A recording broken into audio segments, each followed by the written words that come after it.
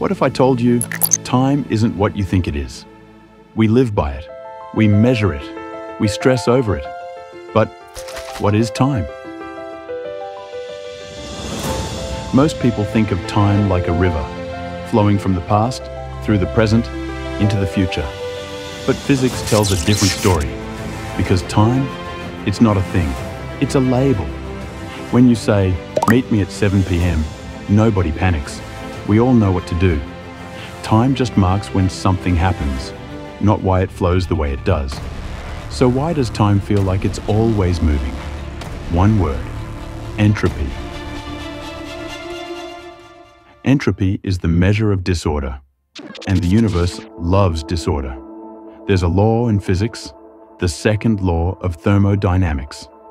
It says that everything moves from order to chaos, from low entropy to high entropy. That's why we remember the past, but not the future.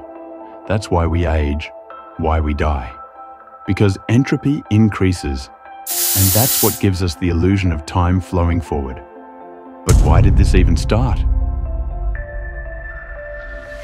It began 14 billion years ago. The Big Bang didn't just give us space and matter, it gave us time. Back then, the universe was incredibly small, dense, and weirdly neat.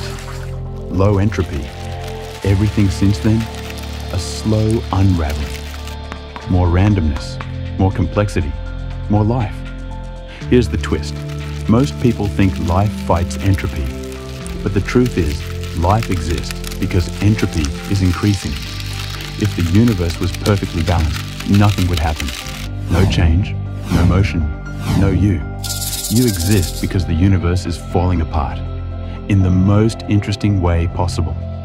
And one day, it'll all end.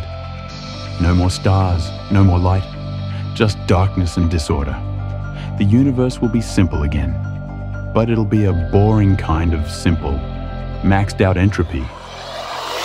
So, what is time? It's not a ticking clock. It's the soundtrack of entropy rising. You're not racing against time. You're made of time. And without it, there'd be nothing. But here's the part that really bends the brain. If entropy creates our sense of time, then why do we remember the past, but not the future? The laws of physics don't actually care about past or future. They work the same in either direction. So technically, nothing's stopping you from remembering forward, except entropy again. Because the past was more ordered and the future is more chaotic, your brain can only build memories in one direction, toward more disorder. It's not a bug, it's the rule of the game. That raises a wild question. Is the flow of time real, or just how our brains make sense of entropy increasing? Maybe time isn't moving forward. Maybe it's not moving at all. Maybe we're standing still. And change is just a slideshow we're watching, one frame at a time. So what happens when entropy finally maxes out? No more order to lose. No more systems to break down. Physicists call it heat death.